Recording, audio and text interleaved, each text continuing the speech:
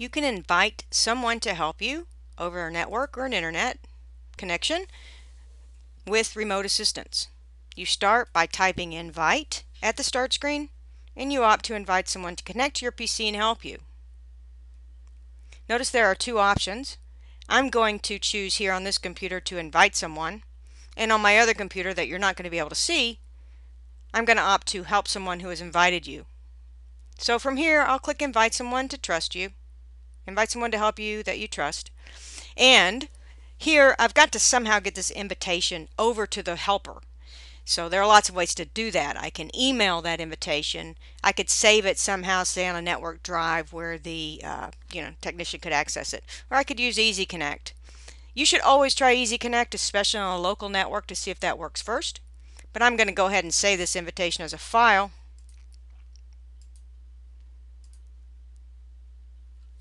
And then from my other computer, I'm going to access that invitation.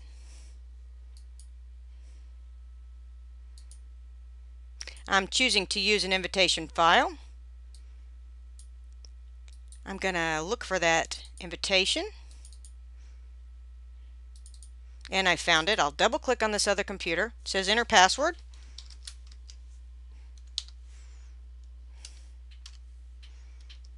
I'm entering the password now on the technician computer.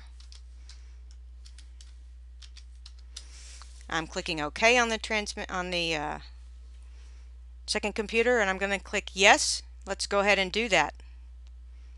Now I have an open remote assistance session, and I'm being helped by Joli Ballew.